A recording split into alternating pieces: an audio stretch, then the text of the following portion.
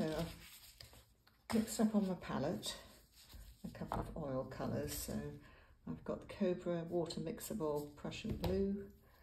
I've got a Winsor & Newton Artisan Water Mixable Burnt Sienna. And I've got a Cobra Water Mixable Titanium White. And the thing with these, where they are water mixable, is I can mix them with water. So I'm just going to show you. So if I just picked up some of the blue and put them straight on my paper, scrape them on. So I'm using the flat, the palette knife there. I can use, I haven't got enough paint on it. When I've got more paint on, I can scrape into him. I'm going to use a clean palette knife, and I'm just going to put a bit of the similar way of burnt sienna down. So depending how thickly I put that on, as to whether you can see the paper showing through or not. Because they're water mixable, I can actually squirt them with water, and I can then, it becomes almost like a watercolour. And in fact, if you use a lot of water, you can use a lot before the paint breaks down. You can get some really lovely effects. Unlike watercolour, of course, the paint will not fade. It will stay that colour even under sunlight.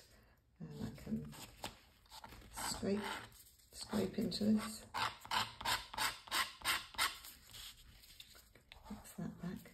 These two colours, interestingly, make the most beautiful dark. So if I mix a little bit of the Prussian blue, a little bit of the burnt sienna together, it makes this really gorgeous dark, which if I was then to wet it, would actually begin to separate them out. The paper that I'm using here today is a textured paper. So I'm using this Georgian oil painting paper, which has got a sort of slightly canvassy texture to it. If I was to come in then with some white, I can bring some of those colours together. So this is just using the flat of my palette knife. And you can see already some of the lovely textures that I'm being able to create working in this way. Burnt sienna and Prussian blue are just the most gorgeous combination.